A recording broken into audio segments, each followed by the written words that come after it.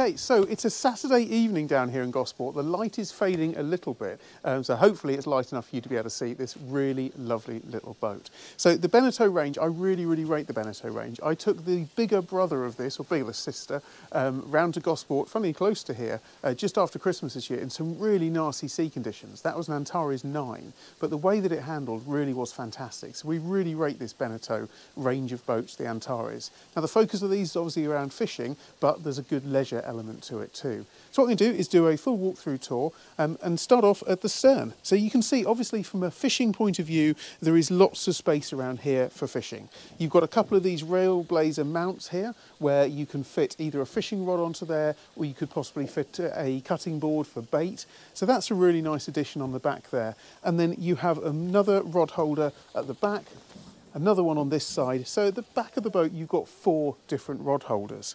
Now, the transom of this boat, it could be laid to some form of synthetic teak, but it's all very easy to wash down and is just a white GRP, which is simple just to wash down and keep in perfect condition here.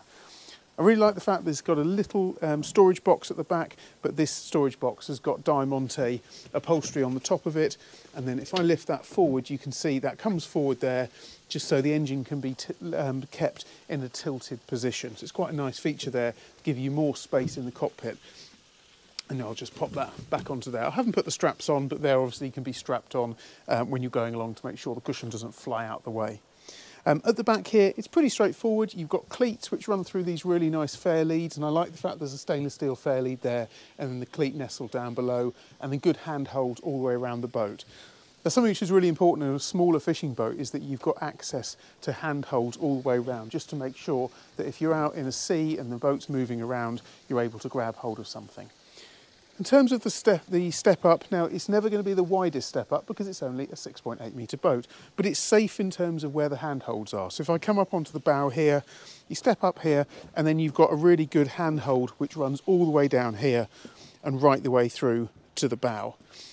On the bow, it's not huge, but you've got space to sit down if you wanted to, and then you've got a really nice size anchor locker which is just inside here, and you do have an electric windlass in here.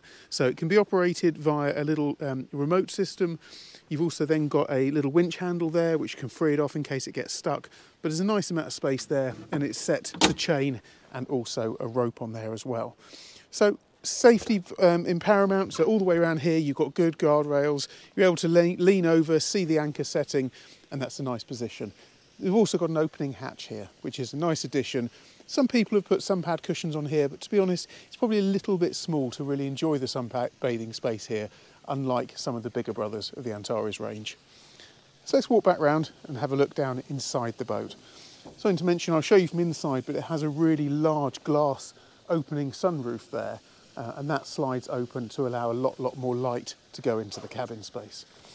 So let's walk back round, and again, utilising these handholds as we come around and popping down into position here. So what I'll do is I'll just grab the camera now and we'll see inside this 680. It's basic, it's functional, but I really think it's got quite a lot of character to it.